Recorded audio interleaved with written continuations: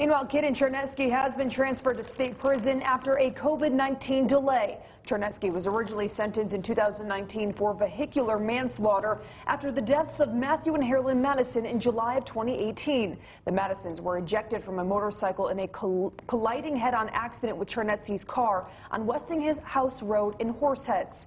According to the state prison's notification system, Charnetski was transferred today from Chemung County to the state prison system as part of his 1 to 3 year sentence. They did not release the location of the prison.